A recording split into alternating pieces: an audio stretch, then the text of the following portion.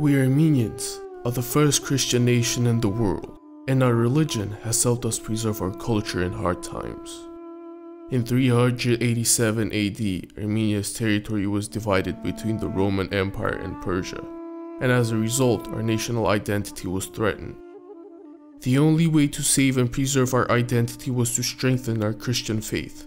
However, in order to understand the essence of our religion and to grasp the true meaning of Christianity, we needed to have the sacred scriptures translated into the Armenian language.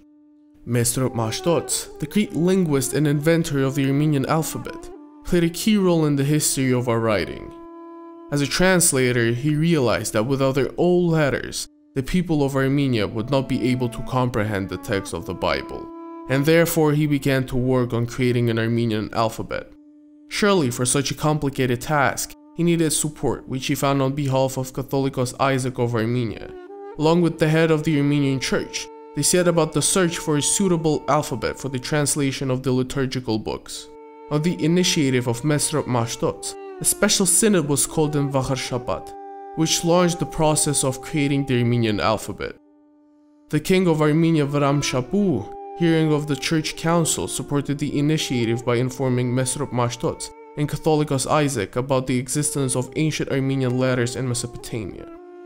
In 404 AD, Vagrish Haduni, the king's envoy, delivered to Armenia the ancient Armenian scripts handed down to him by the Mesopotamian bishop Daniel.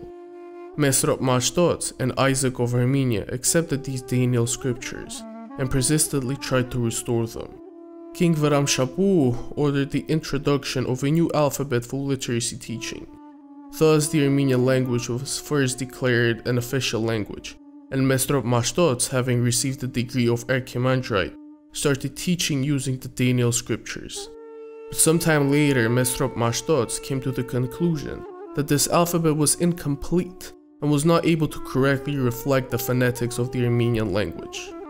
By royal order, and with the approval of Catholicos, Mesrop Mashtots, together with his best students, traveled to northern Mesopotamia, to the cities of Ahmed, Edessa, and Samosata. Thus, the first ever scientific linguistic expedition began. Mesrop Mashtots traveled to one of the largest educational scientific centers of the time, Edessa. He divided his students into two groups. One group stayed with him in Edessa to study Syriac writing, and the other group he sent to Samosata to study Greek. By 405 AD, after thorough linguistic research, Mesrop Mashtots invented 36 Armenian letters. He put letters in order according to the Greek alphabet. After that, he went to Samosata, where together with the Greek calligrapher and scribe Rufinus, he refined the Armenian letters.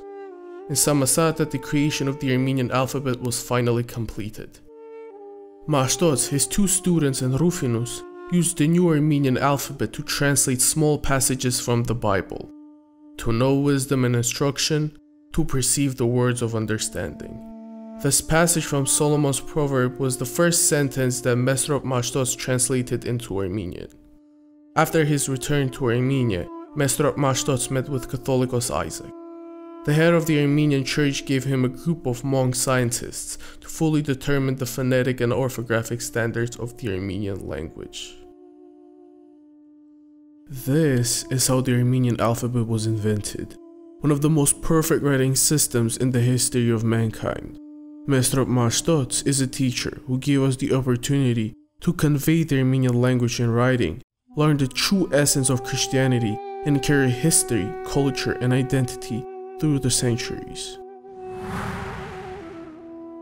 This alphabet was created by a man of a genius with a striking sense of homeland. Was created once and for all. It is perfect. That person was like a god in the days of creation. He is a fact, just like this alphabet, and his name is Mesrop Mashtots. Andrew Bitov.